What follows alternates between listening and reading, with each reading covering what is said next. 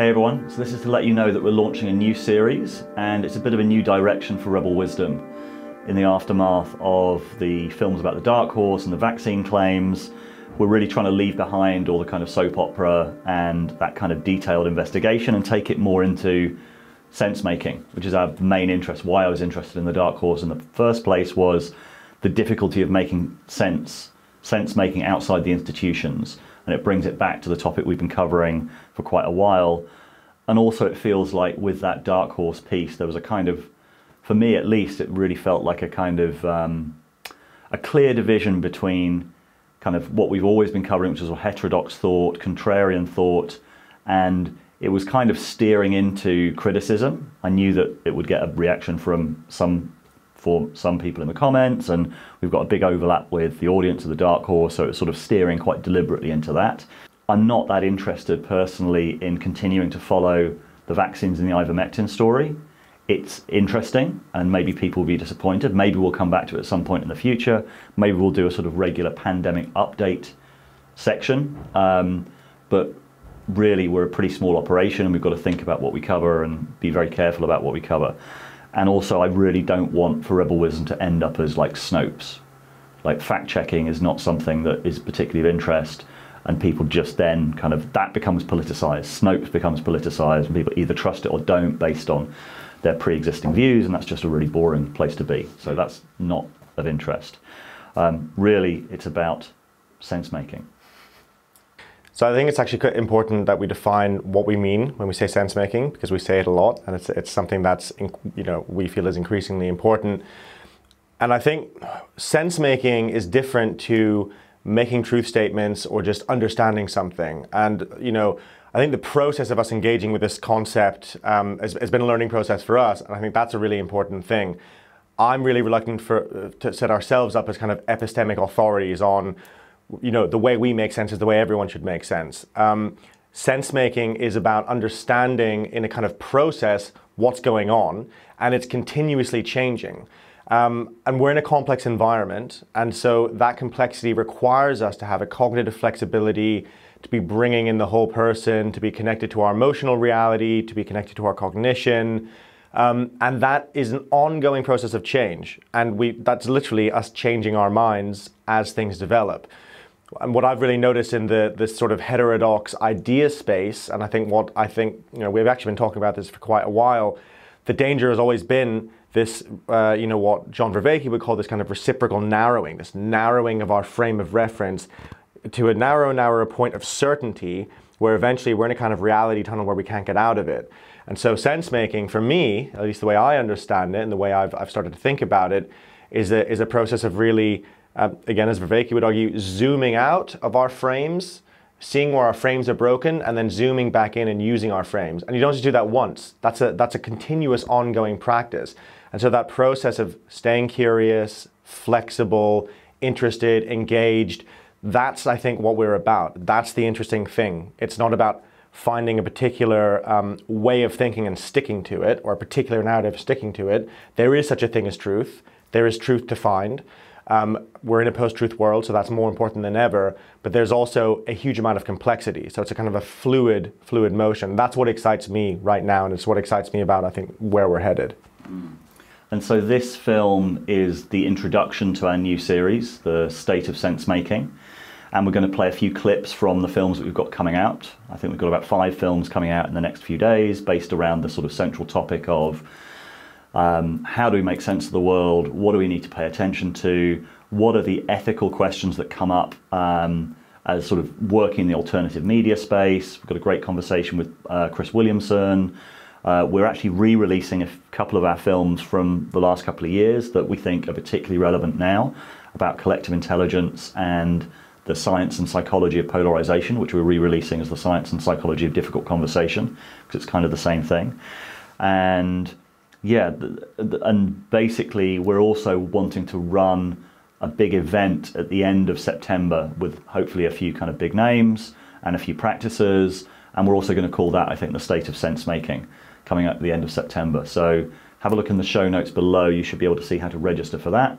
But we're going to go into and also tell a little bit of the story of the channel, like how we've got to this point, and because I think the story of where we've gone, the exploration that we've been on, kind of illustrates where we're at now, and yeah, explains kind of what we want to do next.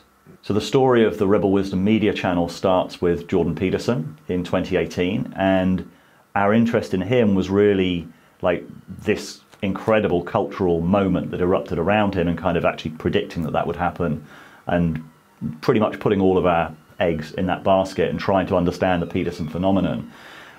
Started with Truth in the Time of Chaos, which was the documentary about his thought, trying to explain his thought. And then shortly after that, Glitch in the Matrix, which is still, I think, the most popular film we've put out. Jordan Peterson uploaded it to his channel, where it's still, I think, the third most popular film he's ever put out. Got over 5 million views. And that was really trying to understand this kind of insurgency against the liberal mainstream that Jordan Peterson represented, and was also kind of present with Trump and present with Brexit. It's like, what is going on? And Jordan Peterson, also at the center of Jordan Peterson's philosophy, I think that really kind of we resonated with, was this idea of the redemptive power of truth. The truth is something that burns. It burns off dead wood. And people don't like having their dead wood burnt off, often because they're like 95% dead wood. And I'm not being, believe me, I'm not being snide about that. It's no joke when you start to realize how much of what you've constructed of yourself is based on deception and lies. That is a horrifying realization. And there were real echoes of that Jordan Peterson, that whole Jordan Peterson kind of philosophy and worldview with Aisha Akambi at our event recently at Wilderness. When I think about spirituality, I just see it as the removal of that which is false. Fundamentally, you know, is the attempt to remove that which is false in ourselves, in our external worlds, in our relationships, in our families. So I think some really important context about what was going on when we started up was, of course, Brexit and then Trump. So there was this kind of insurgency against the liberal worldview, which was a really fascinating thing to watch. And like, we had already been running kind of transformational workshops and training as counselors, and kind of deeply involved in inner growth work. I think what was really interesting and a little bit polarizing, and certainly in our groups of friends, was that the shadows of liberalism were being challenged and were being surfaced, and so much of the anger at the kind of established order that was expressing itself through Brexit and Trump could be, I think, could be seen through a lens of shadows that hadn't been named in the culture, and a big reaction against those shadows. And so, you know, I remember at the time trying to have those conversations in our groups of friends who, you know, quite progressive groups, and getting a lot of pushback. And now, maybe two or three years later, a lot more recognition of, oh, okay, there are a lot of shadows in the progressive spaces. There are a lot of shadows, certainly in the spiritual communities. We've seen that through COVID. We've seen it with, you know, yoga teachers becoming QAnon supporters. We've seen it with a real rise of, or like a decline of sense-making in a lot of communities. And now there's a growing recognition of, okay, yeah, there does need to be a reckoning and a clearing of house in I suppose, what used to be called progressive politics, progressive culture. And that was really, and it really did come down to kind of the shadow, I think, that this understanding of those aspects that are unexpressed, and what is the process that we need to go on individually, but also as a culture, to acknowledge, name, and then integrate those into society. I don't know whether that's happened yet. I don't think we're like finished that process, but I think it's really an important framing to hold. Yeah, and I think you could probably distill it down to what fueled Brexit and Trump was this sense of a tribalism that wouldn't acknowledge that it was a tribalism. This sort of the liberal progressive worldview that was like, we're so open to everything, we're so open to everyone from all around the world, from different sexualities, apart from those people who don't think like us. And this was fundamentally what fueled like this kind of complete separation of society that I think Brexit and Trump really exposed. And they basically said, more than anything, stop, because you've basically split society. I think David Goodhart's view of somewheres versus anywheres was really useful. Like anywheres being people with achieved identities who could live anywhere, they're kind of university educated, they could live in any of the major cities, and that they had completely divorced from people with a sense of rootedness, with a sense of kind of moral grounding, connected to their place, connected to their communities, and they just no longer understood each other because these worlds had just got completely split. The interesting thing about Jordan Peterson is that Jordan Peterson, I think, articulated a lot of the truths that were not fully articulated or were denied by this kind of progressive, low-resolution grand narrative about the world, things to do with kind of gender differences and the need for traditional values and like not disposing of traditional values. And the fascinating thing about that was that Jordan Peterson, as a friend of ours, who runs the Emerge podcast, Daniel Thorson, talked about he broke a conversational seal, which I thought was a beautiful way of explaining that. Like at the beginning of 2018, he was saying these things in public. He was going on media channels and saying these things, and this incredible kind of arc of the Jordan Peterson story. I think he had a partial truth. I don't think he had a whole truth, as I've seen recently, and we've sort of covered on the film that I put out with Jonathan Rowson. But it was a necessary partial truth. And he broke that conversational seal, but that conversational seal was broken. Like, I think because we've still got a lot of audience who found us through Jordan Peterson and through coverage of the intellectual dark web, I don't think they quite realize it's like, we're not in 2018 anymore. That's why our content has changed, because we're now at a place, we've had consensus, we've had antithesis, and now we're looking for synthesis.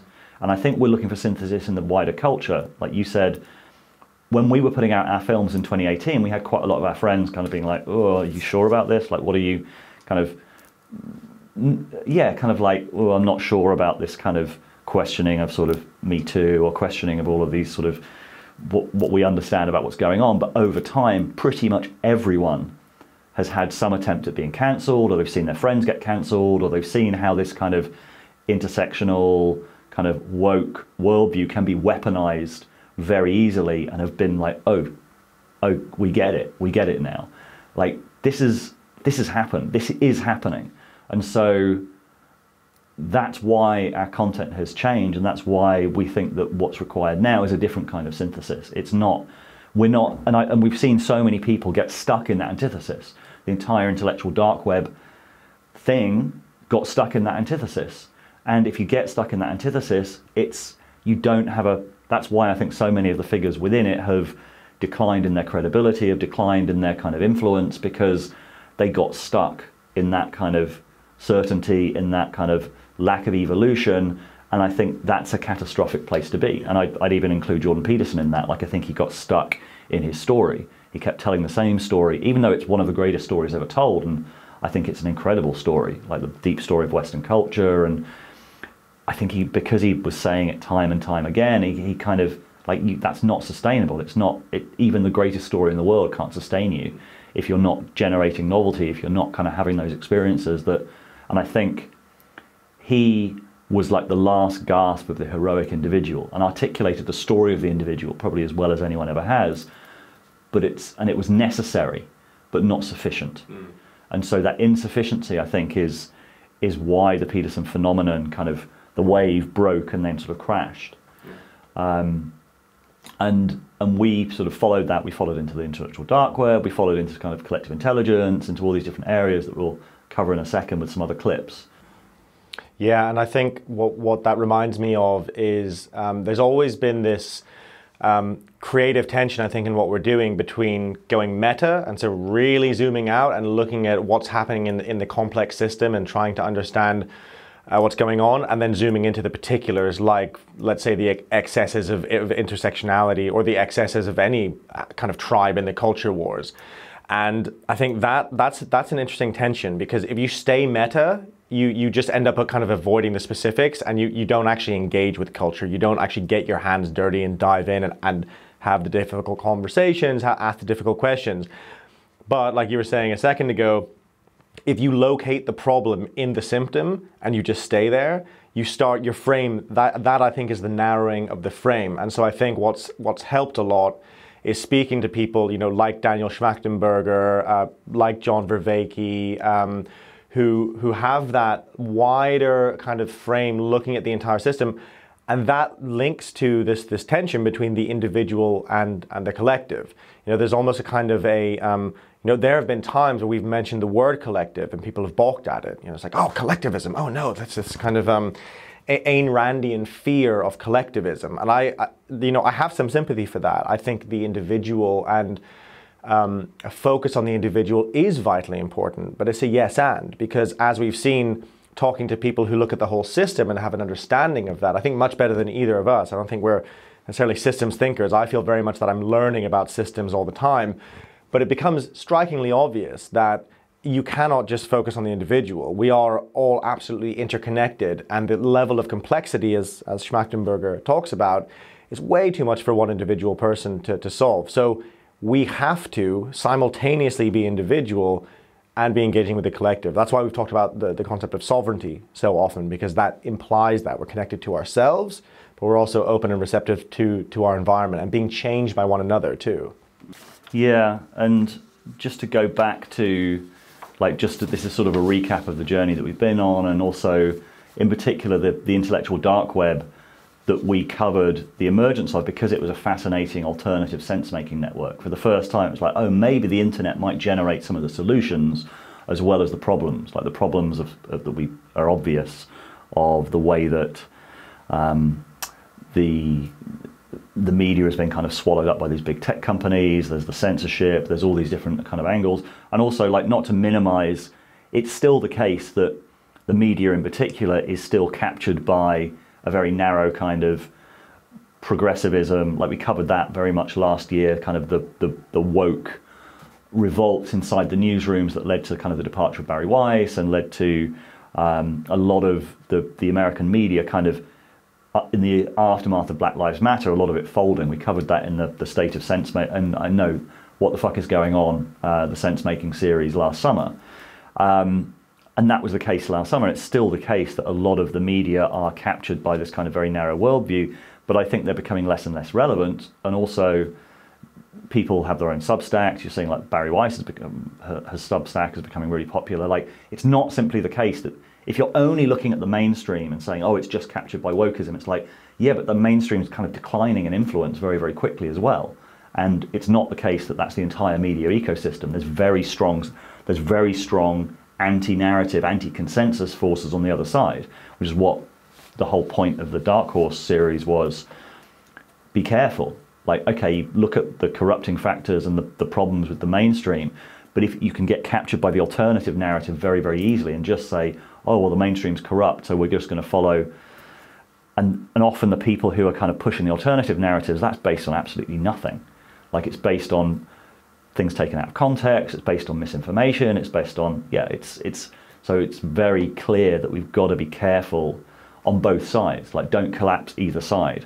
Keep aware of the corrupting factors of the mainstream, which is what Eric Weinstein talked about really well in the Glitch in the Matrix film, Glitch in the Matrix 2, about the origins of the intellectual dark web, and I think that was, again, a piece of its time. I think what's going on with a consensus is that a consensus is usually achieved through some sort of incentivizing people, as the mobs, the violent mobs in Mexico say, plato o plomo. Do you want silver or do you want lead? So you're given a certain amount of encouragement to come to a particular perspective, maybe in terms of grant money or speaking opportunities, and you're given a disincentive, which is, this is what's going to happen to your career if you don't fall in line.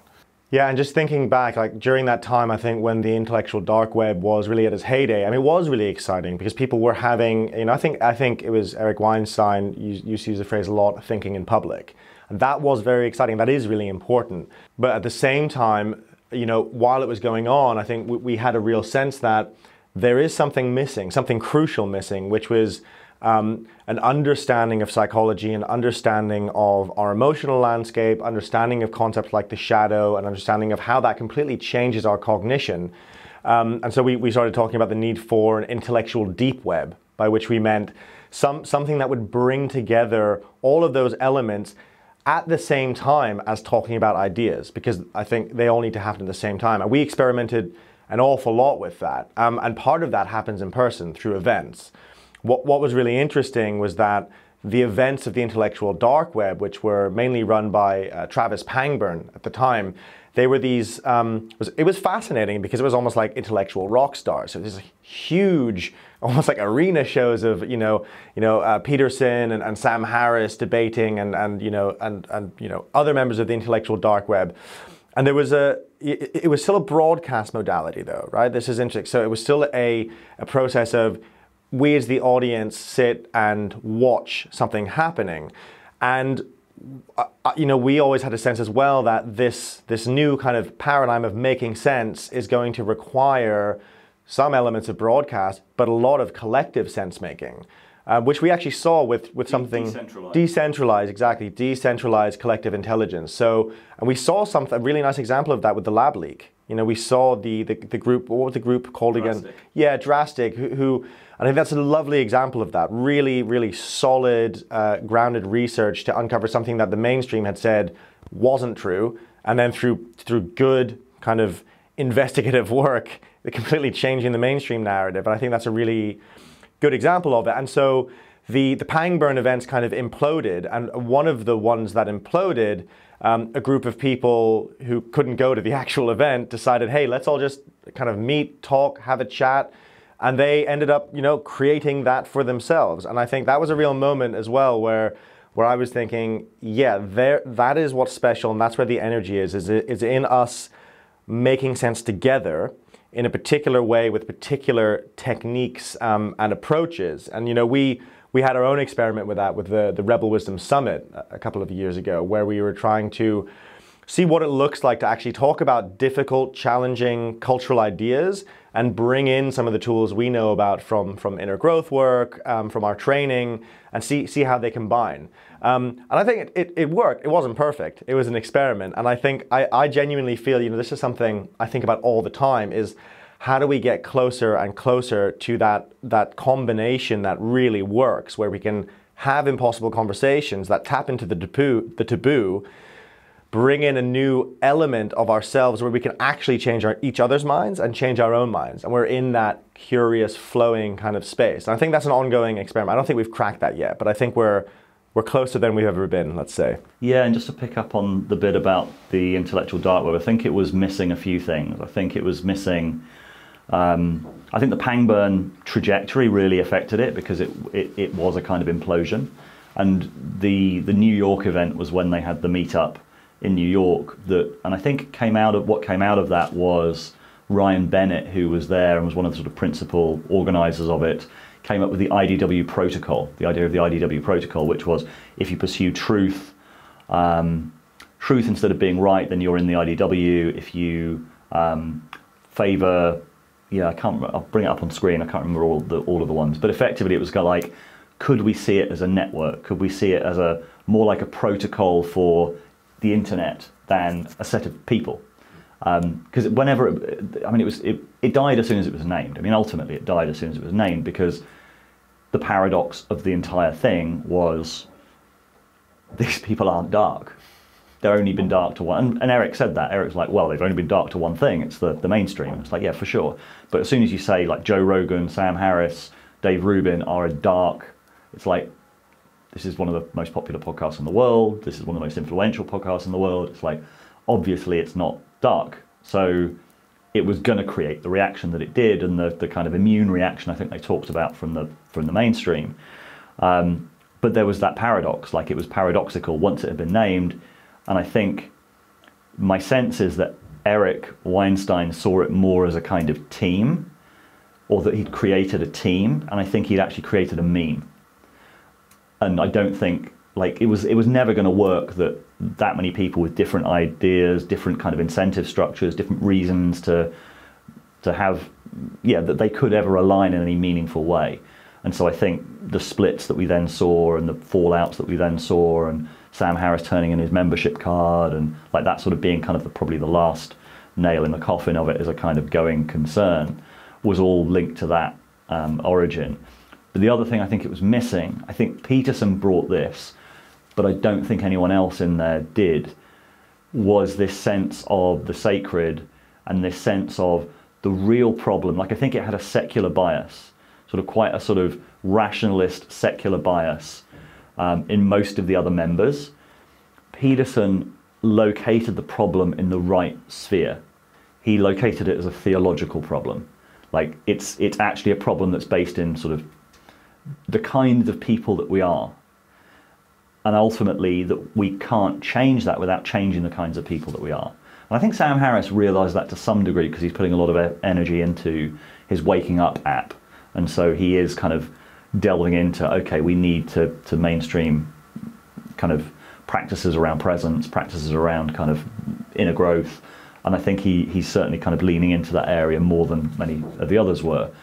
But Peterson, the paradox for me of Peterson was that he focused so clearly on the individual, named so many of the problems, like the problem of evil, the problem of kind of like that we wrestle with as individuals, but then didn't ever expand it to, and if that is the nature, and also kind of criticize the new atheists for having a very narrow conception of human nature.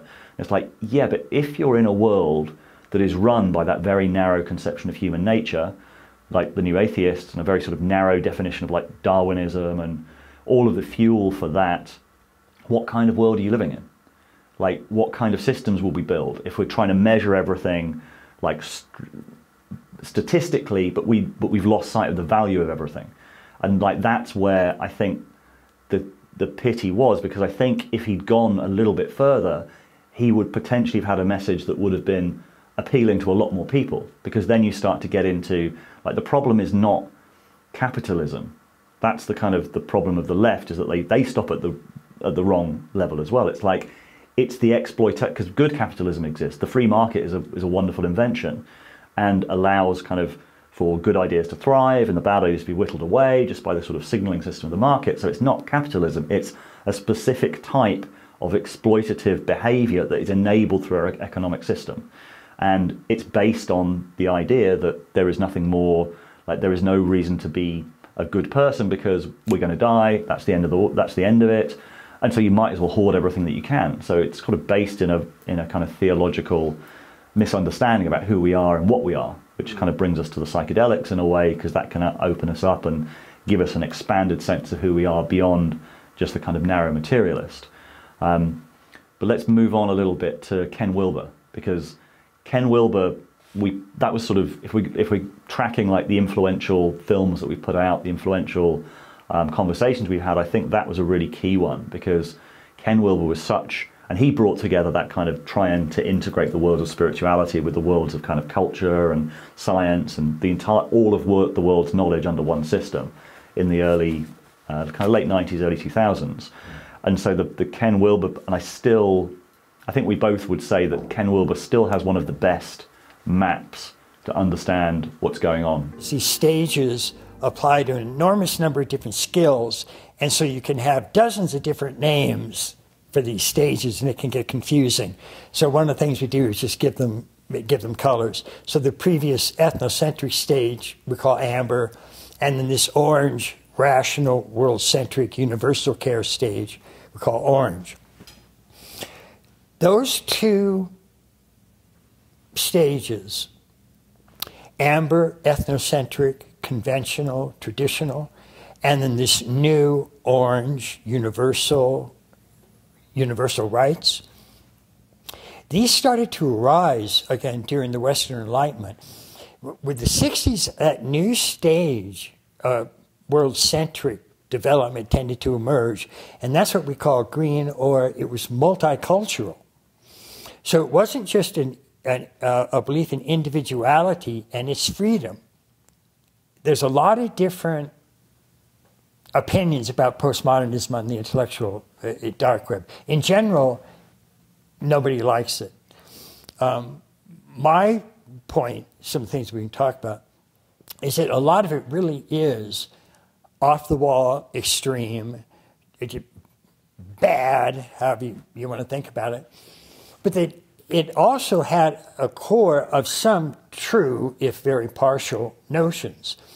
And those truths were initially what actually helped to drive that stage of development. And it did start to call itself postmodern because it was reflecting on the previous modern stage of orange, liberal, rational, universal care, individual liberty, freedom, freedom of speech, it reflected on all of those and tended to have sort of a critique of those. But it's still having trouble finding ways to actually integrate them.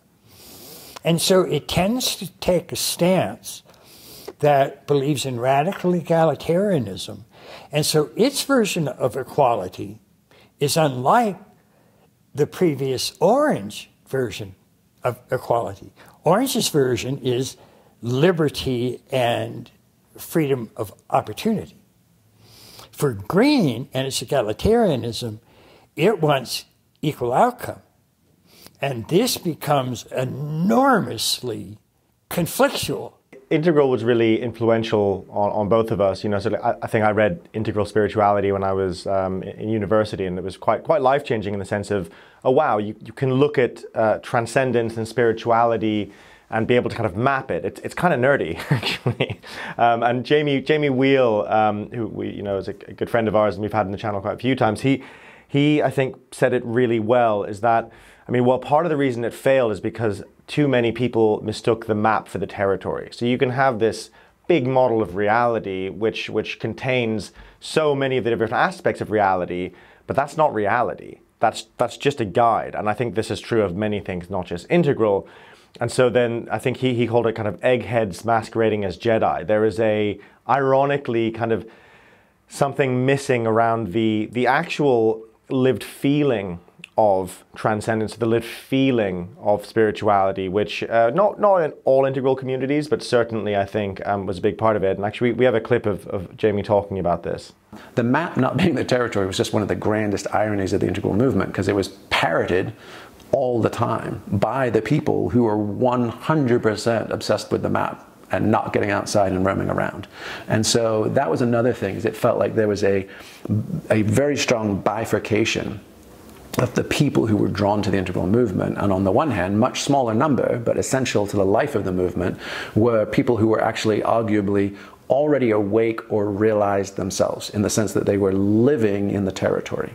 And then there were all the sort of late majority of the people who were drawn by the contact high of Ken's writings and the methodology itself. And because of Ken's broad sweep, because of his synthetic analysis of a lot of disciplines, all of those, and because of the sort of confidence bordering on hubris with which he held forth and proclaimed the nature of things, if somebody hadn't done their own primary research and wasn't deeply versed in the disciplines that he was presuming to speak of, they took his synthesis and analysis as gospel and never went back and did the hard work of reading the original sources and drawing their own opinions, or triangulating between other experts and leaders in those given disciplines. It's interesting because a lot of our audience are what we call kind of Integral refugees, by which we mean, Integral was a huge force in, let's say, the early 2000s, and it was, Al Gore was into it, Alanis Morissette.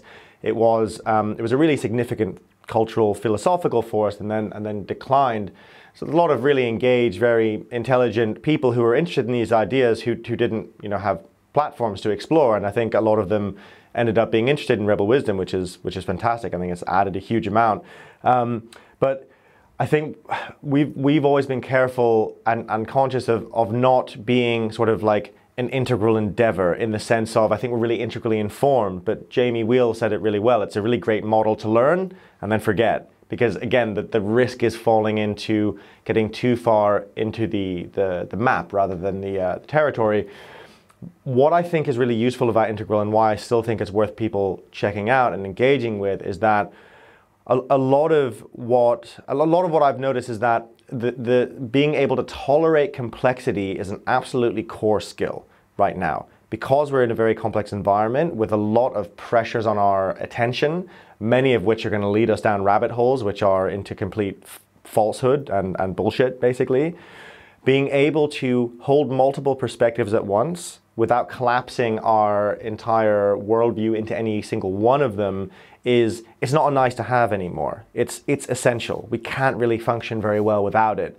And Integral, as a kind of way of approaching the world and a way of splitting different types of approaching knowledge and understanding and sensation, is really, really useful. And it builds, I think, our complexity tolerance, which is something we've covered on the channel, as does meditation, as does inquiry, as do a lot of the practices that we found really, really useful and that, you know, we include in Sensemaking 101, for example.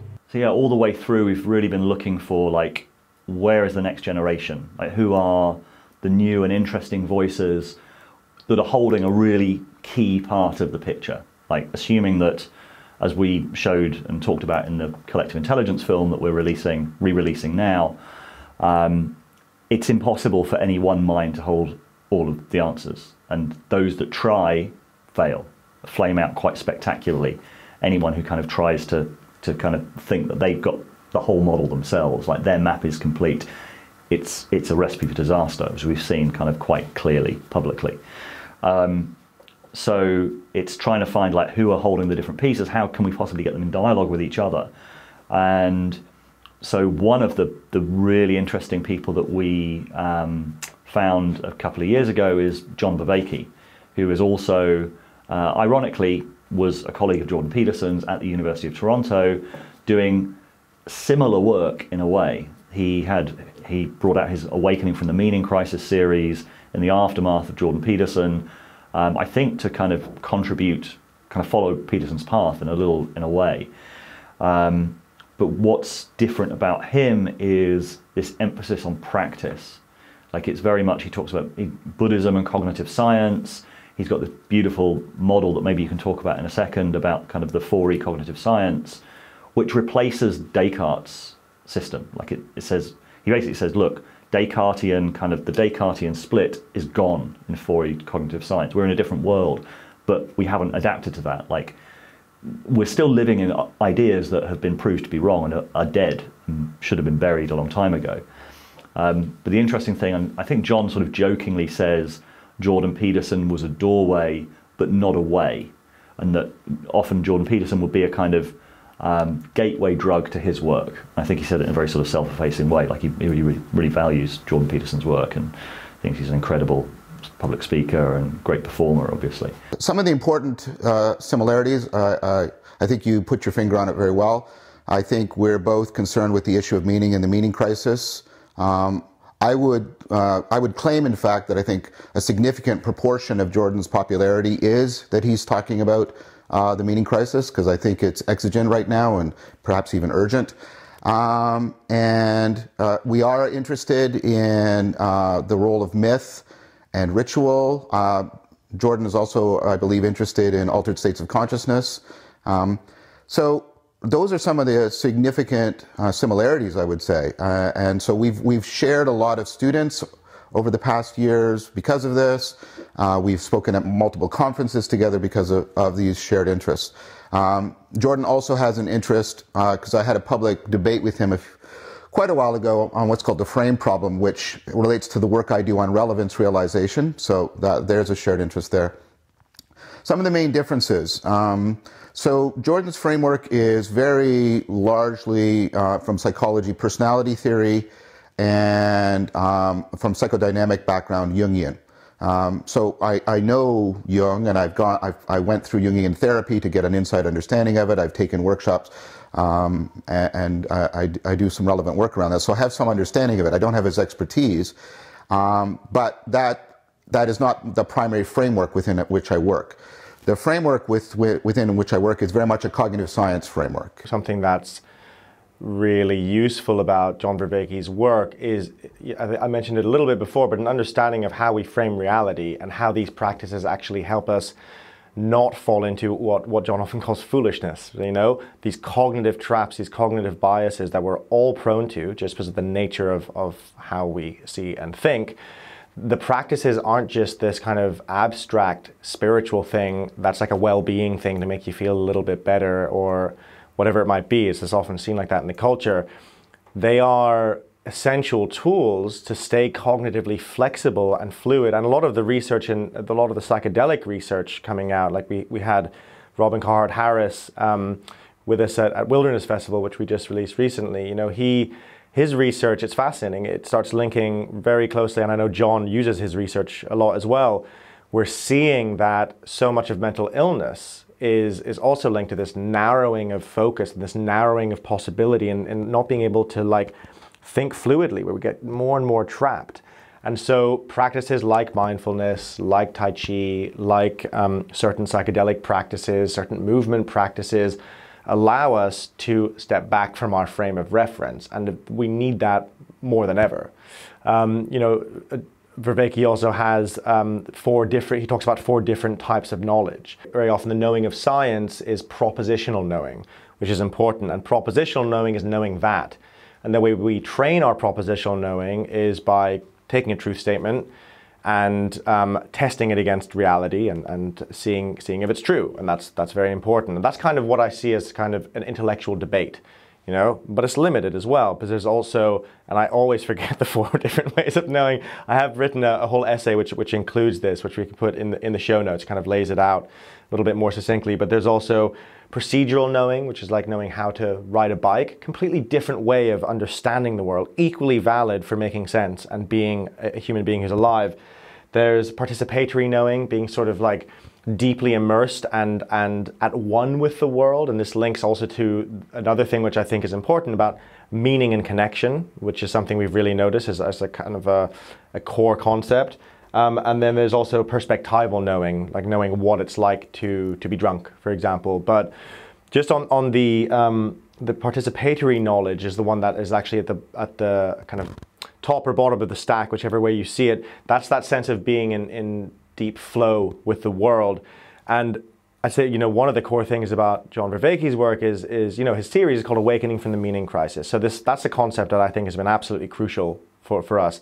This sense of that our culture is in a crisis of, almost an existential crisis of meaning. We don't know why we're here. We don't know what we're doing. We're not connected to something solid, whether that's the land or it used to be a national identity or religion. We have this void, and a lot of the culture wars, I think, are an expression of us trying to fill that void, trying to kind of have a religious connection to our identity. So we see it in identity politics. It's almost a desperate questing to be different or special. We see it also in this desperate need to be part of a political tribe. So we're replacing, and this is not a new idea, many sociologists have talked about this, we're replacing religion with politics and with identity and with ideology. And that is a massive issue. That is a huge issue, and we're seeing it playing out absolutely everywhere. So I think that framing has been crucial. So certainly over the last couple of years, we've sort of been narrowing closer and closer into the question of sense making. Like this sense that that's right at the core, that unless we can, the problem of truth, the problem of finding truth together, the problem of agreeing on what's true, and how we're being, particularly in an environment where we're being manipulated, limbic hijacked by the tech platforms that are forcing us into ever smaller and smaller echo chambers, forcing us into an environment where it just reinforces all our existing biases because that's what we want. Like that's, so we're up against these incredibly sophisticated tools that are pushing us into effectively using our weaknesses against us, our cognitive weaknesses against us, mining our attention. And so this process of like, okay, we need, like, this is an unfair fight. And so that's why practice is necessary. That's why kind of being aware of what we're doing and what we're bringing to it is becoming necessary. And so a lot of this really started with the like runaway success of the film that we put out with Daniel Schmachtenberger, which was called The War on Sensemaking. I've never actually shared publicly these types of frameworks before, so this feels fun and exciting. And I hope that it's useful. As I've been trying to make sense of the world, making sense of why sense making is so hard is pretty central. There's a famous quote, I think attributed to Einstein, make things as simple as possible, but not simpler. As simple as possible, really the goal is as clear as possible, right? But simpler would mean it's wrong. Like it's not accurate anymore. If I'm, you're gonna have to face this doing media work, there will be pressures on you to say, hey, people can't pay attention to more than sound bites. You got to make it 5-minute chunks. The word size is too big. Make it for an 8th grade level, right? Which is saying people are dumb, so spoon feed them stuff that dumb people can handle. Which, to the degree you do that and it's successful, will keep people dumb. But that's what, like, those are the pressures in anyone doing broadcast, even for a hopefully good intention, right? And if we want people to actually be able to make sense of the world well, you can't do it in very short periods of time with lots of distraction and oversimplified. Like, if you look at anyone who actually increased the sense-making capacity of the world, you look at any scientist or philosopher, they didn't do it in tweets. And they didn't do it radically distracted. And they didn't do it in a dumbed-down process. And I recently found out that Daniel wasn't so happy with the name, The War on Sense-Making. And I understand why, because that suggests that there is something warring on sense-making. And probably a better title for it would have been The War of Sense-Making, because it's actually like that. It's sort of almost like a conspiratorial framing to say, well, obviously there are some actors doing it, but it's not like there's a group of people that are deliberately trying to warp sense-making for everybody. It's more that these tools exist, they're decentralized, they're being used by everyone to kind of, like, everyone has agency, everyone is trying to act in whatever ways they can. So yeah, maybe we can rename it The War of Sense-Making rather than The War on Sense-Making. We put out a whole series of films with Daniel Schmachtenberger, other amazing thinkers like Jordan Hall and Jamie Wheel, and then that particularly fascinating piece that we put out called Making Sense of Sense-Making. Coherence is this ephemeral, emergent property, best never named, never subject to reality tunnel capture, like it's that thing. Then how the hell do you scale it? Because we're storytelling monkeys, and at some point we need recipes to help the thing propagate. So this goes unless back to everybody's the question just of Yoda Zen. Why does it always break down? Mm-hmm. Why every time we try to scale does it break down? One of the reasons is because, as our friend Lao Tzu discovered, and by the way also our friend Buddha discovered, and our friend Jesus discovered, every time the storytelling monkeys try to turn into a story to tell, they fuck it up. So let's be mindful of that and recognize that the storytelling piece of it definitely isn't the answer. The whole concept of sense-making and Daniel's work and many of the brilliant people we've talked about already were an inspiration for our online course, which we launched actually right at the beginning of, it was in March 2020, so it was coincidentally, we'd already kind of put it up, it had already filled up, and it started right when lockdown started, so there was a real incredible energy around it. And also we started becoming really interested in this concept of sense-making and what it actually takes to figure out what's going on. And a lot of what we've talked about already, a lot of the practices, a lot of the different models we've talked about just felt really useful tools, things we found useful. So we created Sensemaking 101, our online course, which has now been running for about 18 months. We're in kind of the 5th cohort of it. And it's really based on something that we have believed since before we had the media channel, which is that we have to live these ideas into our lives. We can't just watch our way to changing our minds or watch our way to growing and expanding ourselves in the way we think. It's an embodied process that we actually have to practice, and not just alone, but with other people. You know, it's not just an individual process. It's a process of really coming into learning more about ourselves, gaining the skills like mindfulness, like decentering, being able to take a step back from the content of our experience, getting different models, and then applying those to making sense of what's around us and making sense with each other. So yeah, then we had the pandemic, and the next big thing, I think, the next big series of films that we put out was about London Real. And that was because the free speech argument was being weaponized in such a cynical way. That was a real kind of case study of how, yeah, these ideas, like sacred ideas of free speech, could be weaponized by sociopathic people to get rich. Like, he made $1 million out of a very cynical, deliberate attempt to kind of cry censorship and cry free speech in the aftermath of his David Icke interview.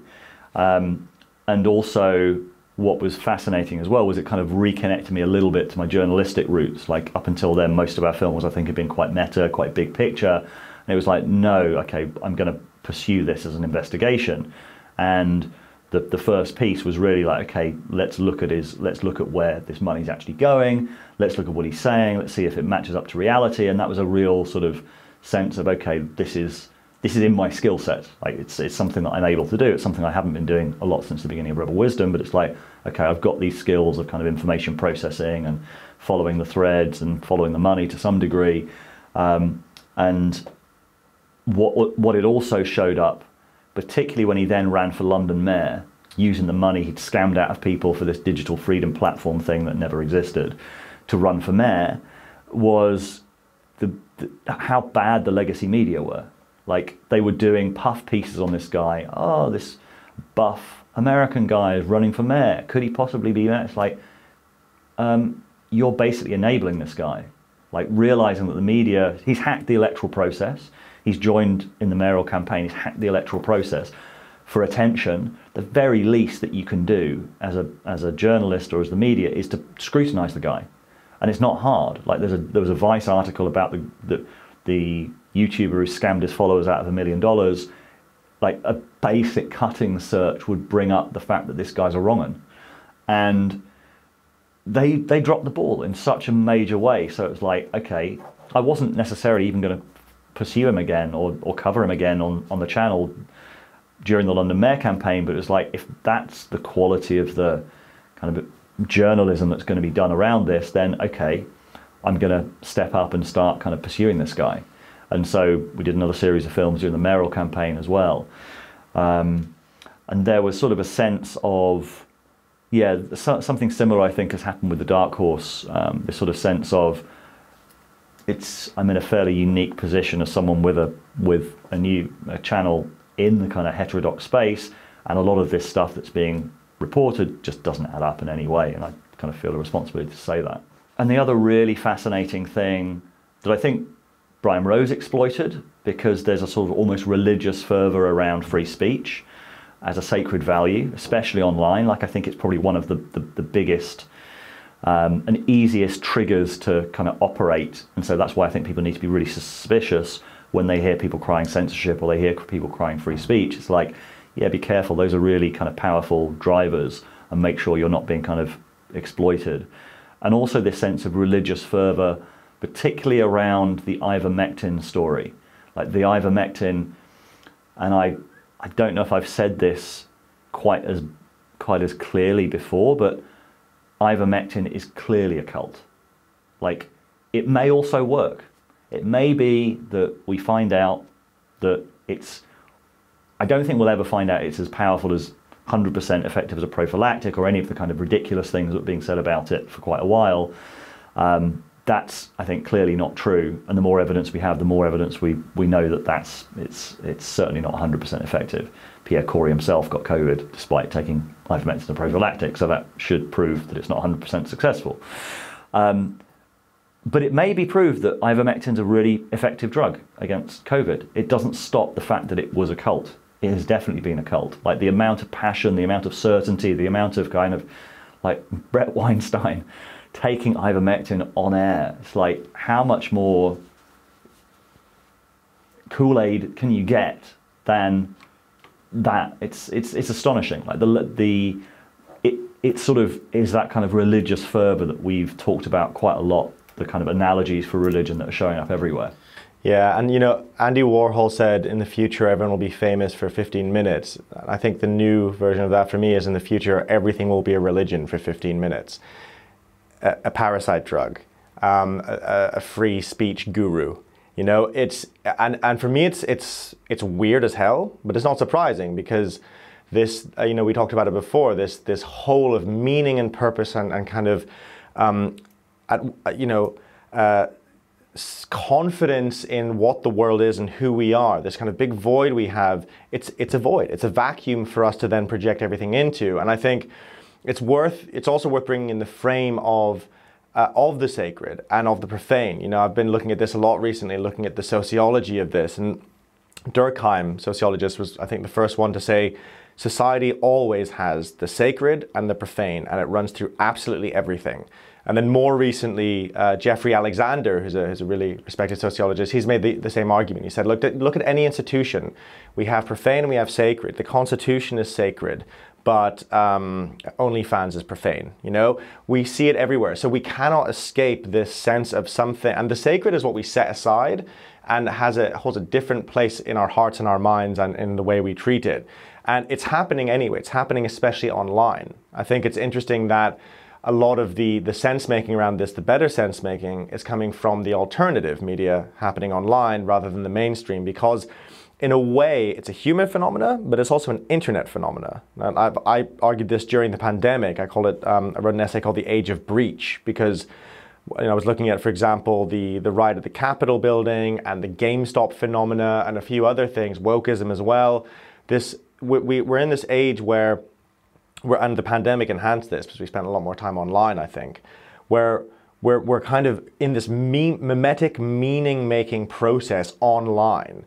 And we're creating our own like proto-religions, and then they're breaching into the real world. So like the Capitol building, the Capitol storming is a great example, because everyone looks so surprised that they're actually in there.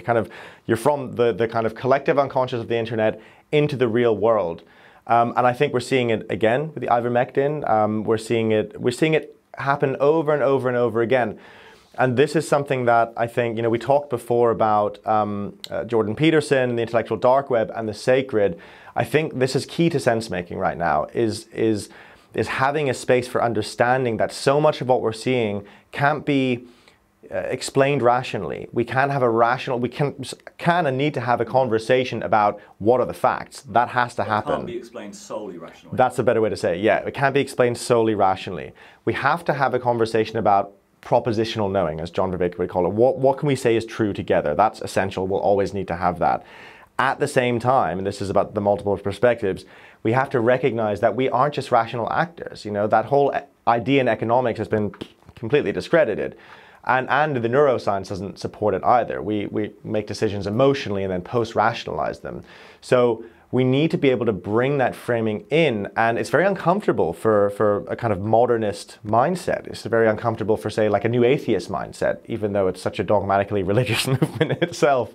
But I think that's something that I think we talk about a lot. I feel very strongly. I often feel like a little bit anxious about talking about it sometimes, because I was like, it sounds a bit woo, but it's, in my view, it's not. It's an essential part of being a human being that we've lost. And unless we integrate it into everything else, we're going to just be perplexed by what's happening. And if we can bring in an understanding of the unconscious, understanding of our kind of religious tendencies as human beings, then things start to make a little bit more sense. We can navigate a bit better. We don't understand everything, but we can at least look at certain very strange things happening in culture and go, okay, we have a little bit of a roadmap to start making sense of this.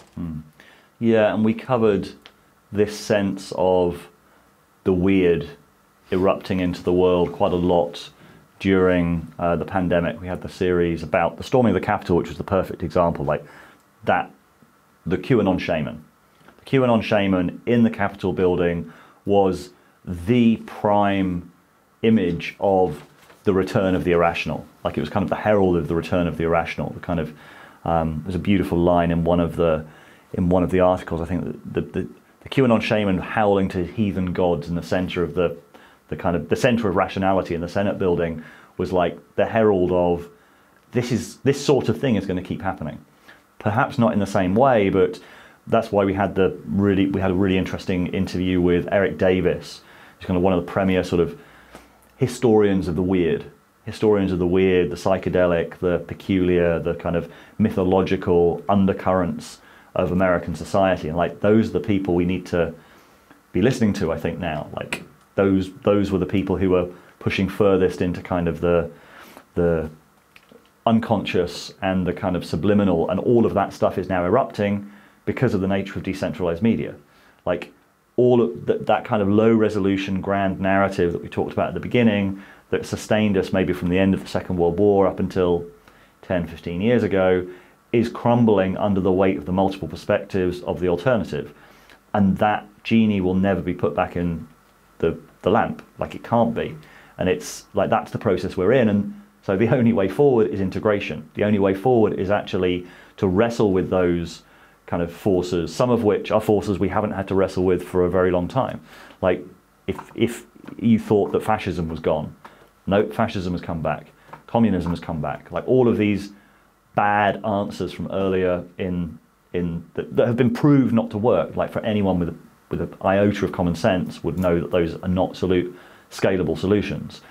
But we're going to have to wrestle with them all over again. Like, you can't put them back in the bottle. One of the regrets that I have is not doing something about QAnon earlier, because I remember about a year before the Capitol riot, like I've been sort of tracking it for a while, and about a year before the Capitol riot, I remember reading something about it and thinking, oh, this is the perfect new religion. For America in particular, because America has such a whole history of conspiracy thinking, like the paranoid mindset in America has been a big thing. And personally, I think, little aside, I think the reason for that is that there was a lot of shady shit that went on during the 60s in particular, like the hidden war against the counterculture that we now know of through MK Ultra and Mockingbird and all of that stuff. I don't think America can move on from its history until it has something like a kind of Truth and Reconciliation Committee where powerful forces admit what they were up to, like what really happened with the death of JFK, RFK, Martin Luther King. Some of the stuff we know about, some of the stuff we don't yet know about. But until they wrestle with that, I think they're going to be hamstrung by conspiracy theories, because they fit with, like, when there are secrets in any system, they will kind of manifest in weird and wacky ways. So something like QAnon, which is an all-encompassing conspiracy theory about a cabal of paedophiles, etc., there's a difference between a conspiracy theory and an all-encompassing conspiracy theory, because then you're in a world of religion again. You're in a world of like angels and demons and Satan, and literally, which is why QAnon was so sort of sticky, because who wouldn't want to be involved in a fight for a fight against a cabal of evil paedophiles that you're on the verge of winning, we're about to uncover them, the Great Awakening is at hand. Like, of course, it's the most powerful story in the world. Like, it's an incredible, powerful story. I think it can only, when I was reading it, I was like, oh my God, this is incredibly powerful. It's brilliantly designed in a way, like it's an alternate reality game where you figure it out yourself, but you're actually manipulated towards particular answers. And if you think about it, it's like, and I was seeing it like a bit of a mind virus. Okay, the QAnon is like a mind virus. So who would be the potential recipients for that? Well, it's pretty much anyone who's never had any like up close and personal interactions with media or government. And so they kind of see like the whole kind of authorities, media, government as a kind of blob. It's a them. It's over there. It's a them. And then you can kind of imagine that there could be a level of coordination between media and government that isn't possible. Like, that's where any conspiracy theory kind of just jumps the shark. It's like, okay, a small conspiracy where, like, for example, Lockerbie, where we probably pretty much know it wasn't the Libyans, it was the Iranians, even the Lockerbie families thought it was. That's a doable. Like Oklahoma bombing, we kind of know that the FBI had infiltrated the group that ended up carrying it out, and probably there was some kind of screw up where they didn't stop it happening, and they could have stopped it happening, like those, and then covered it up. Like those, there are many conspiracies that have been validated by research, by genuine journalism. Something like QAnon is like, that's something different. It's not a conspiracy theory, it's a kind of all-encompassing conspiracy theory. But then I was thinking, okay, so who's the potential kind of recipient for this? And it's like, how many people in the world see authorities, journalists, or journalism and media and governments as this kind of just them? It's like, that's like 60-70% of people. So that's how powerful this can be. That's how powerful, like that anyone who has not had, maybe only like 20% of people have ever seen like media and government up close and realize like how many competing interests there are, how many different incentive structures there are, how little coordination there is, how fucking dysfunctional they all are. And so the idea of them being able to pull off something that would require a level of coordination like that we'd never seen before, with no one finding out and no one no one no journalist ever sort of sniffing it out. Like you're into the realms of real unlikeliness when you're talking about something like QAnon. But yeah, I regret not featuring it earlier, because as soon as I spotted it, I was like, oh my God, this is incredibly powerful, and it's going to be a huge influence. So talking about the world getting weirder and mentioning Eric Davis in particular, we've also been looking really over the kind of like the last 6 months at the reintroduction of psychedelics into the mainstream, which has been something I've been involved with for a long time, but has really actually kicked off in a bigger way during COVID, with psychedelic pharma companies floating on the stock market kind of for the first time, and this kind of real shift of mainstream acceptance. And I think it's been a really interesting process of looking at a lot of the dynamics we've covered before, but playing out in real life. So what happens when something potentially transformative, so transformative on an existing institution, which should be the mental health institution, and psychedelics also have the potential to really transform our cognition, transform the way we conceive ourselves, transform our sense of meaning and connection. So it goes right back to the meaning crisis. So this is incredible potential hitting up against market forces. And what happens when, we've looked at what happens when truth comes up against market forces, what happens to the information landscape. Pretty much anything that comes up against the market and the incentives of the market gets kind of twisted and turned around until it becomes another aspect of a system which is actually leading us further and further from truth.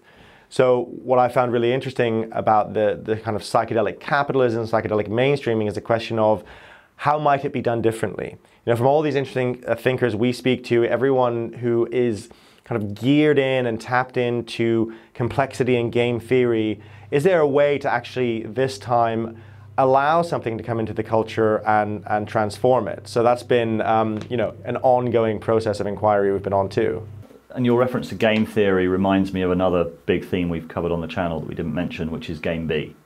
The idea of if the trap that we're in, it's not an ideology, it's the game theoretic constraints of our existing structure that we didn't have when we were in tribes, because they were largely self-policing. You'd be able to spot kind of the sociopaths or the narcissists, and people would kind of police that through gossip or through other kind of systems. As soon as you go beyond a certain level, you actually create lots of these niches for people to exploit. And there are then incentive structures. There's the race to the bottom, there's the tragedy of the commons, where basically if you don't see the sucker, then it's you, and effectively someone is going to be a dick, so it might as well be you. All of these kind of dynamics that start to come in. And the question of a Game B world is like, how do you start closing some of those loops? How do you start kind of creating an environment where there are consequences, there is accountability, but there's also kind of positive feedback loops for good actors to kind of work together and to kind of support each other? And then what would it mean for a Game A enterprise or a Game B enterprise to win the Game A game? Like that's the kind of final, and we did a couple of films, or quite a few films around Game B, including the history of Game B with Brett Weinstein and Jim Rutt. So we're kind of up to date, and up to date is the new Sensemaking series that this is the launch film for. And we've mentioned a few of the other films that are coming up as part of it. And one of those is an interview that I did with Chris Williamson of the Modern Wisdom podcast. Really interesting guy. He's got a completely different backstory. No sort of journalistic background. He was a contestant on Love Island, kind of reality TV show. Originally a club promoter from Newcastle, so completely different background. But what I've really enjoyed is speaking to him. And he's very, very curious. He's a really intelligent guy, really wants to get better at what he's doing, really has a strong ethical sense of what he's doing with his podcast, and is asking me lots of questions about kind of like, why do you make this decision, or how do you come to this ethical perspective? And like, it's been a really interesting process of kind of thinking through my kind of attitude to things that I took from my work with the BBC or Channel 4, and why I make the ethical decisions that I make. And what I really liked about this conversation is it kind of moves on. I think the conversation at the moment is still so focused around this kind of censorship, free speech binary that is completely outdated. Like, that's not a grown-up conversation. A grown-up conversation is, what are our rights and responsibilities? This entire conversation that we've had and the reflections that I've had on it since, it just sort of opens up for every time that you glimpse the corner of an answer, 4 more questions arise, and there isn't a simple solution to this. To be honest, I think it is beyond me to come up with some sort of a solution, but it's not beyond me to have conversations that can hopefully try and elucidate whether a solution is possible and so on and so forth. And that, I think, is the role that a lot of creators can take. I don't understand the way that the mainstream media works, the way that you do. I don't understand Ofcom and stuff like that. But that doesn't mean that the conversation can't be fruitful. That doesn't mean that people can't contribute. And this is what I think we've finished. It's been a little while since we had our first conversation, so I apologize if I'm repeating myself, but this is what I suggested that the audience try to inject themselves into also. Like, look, like if you want to improve the media landscape, if you care as much as the vitriolic comments suggest, then be a contributor. Like actually contribute to the conversation, stress test people's ideas in a good faith way. Yeah, that's some thoughts. And so following this sort of thread of sense making, we have an interview coming up in a couple of weeks' time with Dave Snowden, who created the Cynefin framework to kind of look at how you make sense in different environments, complex environments versus complicated environments. And you could kind of call him the OG of sense making. Yeah, and then also coming up, we have a lot of really interesting psychedelic content. We have Dennis McKenna coming up pretty soon. I'm also working on a film kind of following up the rise of psychedelic capitalism, looking at how that space is all playing out and taking in some different frames to try and make sense of it. We also have some good psychedelic content coming up. We have a film with Dennis McKenna, who was in our Digital Campfire recently. Also a film speaking to some of the major players in the psychedelic renaissance, trying to kind of follow on the rise of psychedelic capitalism and see what's been going on since then. And then at the end of September, actually specifically the 25th and 26th of September, we have our next big free online event. So if anyone was at the Rebel Wisdom Festival, which was about a year ago, a little bit longer than that, last May, it's going to be similar kind of format, but this is really about, it's called the State of Sensemaking. So it's really about the state of sensemaking. We're hoping to get some big names, but a little bit like we were saying before, it's not just a broadcast, it's a participatory experience. It's about us getting some really good framing from brilliant minds, but then also trying to practice making sense together. And it's also just a really nice opportunity to meet other people who are interested in this entire space. So you can register for that event below. We'll then update everyone on speakers as and when they come in, and how to join, of course, before the 25th of September. Yeah, and if you've watched this far, then you must be a Rebel Wisdom superfan. And we're looking for, I guess, Rebel Wisdom superfans who have skills in different areas, who might want to help out, might want to join some of the projects that we're doing. So in particular, we're looking for people who've got skills in storytelling, video editing, graphic design, motion graphics, all of that sort of stuff. And we're also looking for an office manager, ideally based in London. Most of those, I think, especially the video editing based in London, would be a huge advantage because obviously they're really big files. The graphic design and stuff is less important. But we're looking for people who can help us represent some of these ideas. Like, how do you represent sense making in a kind of in a visual way? How do you represent awareness? How do you represent all of these different kind of complex ideas, and how can we start to produce more films around this? Because as we said, we're a very small operation, so we're looking to expand. We're looking to do more of the kind of films that we've already done. And hope you enjoy the new series, and see you soon. Our ability to make sense of the world is breaking down. We're making more and more consequential choices with worse and worse sense making to inform those choices, which is kind of running increasingly fast through the woods, increasingly blind. Over the last 2 years, Rebel Wisdom has interviewed some of the world's top thinkers. Now we've brought them together for an 8-week online course, Sensemaking 101, with Daniel Schmachtenberger, Diane Musho-Hamilton, John Vervaeke, and more. Improve your sense-making, develop your sovereignty, and join a wider community looking to do the same.